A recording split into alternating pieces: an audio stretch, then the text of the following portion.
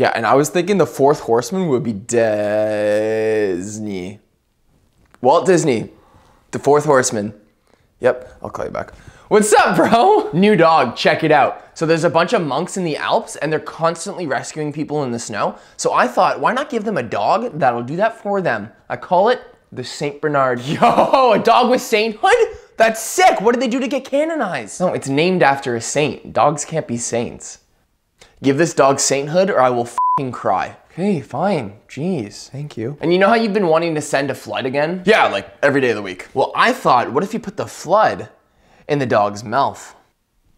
I like the cut of your jib, kid. And I thought they could have little barrels of whiskey around their neck for when they help rescue people. A little barrel of whiskey? Yeah, it'd help keep them warm. That's literally the dumbest idea I've heard since the Tower of Babel. No, fine.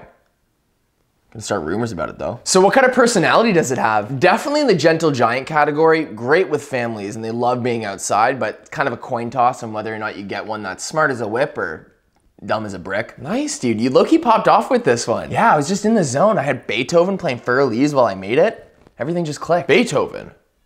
Yeah? I just got a great idea for a movie.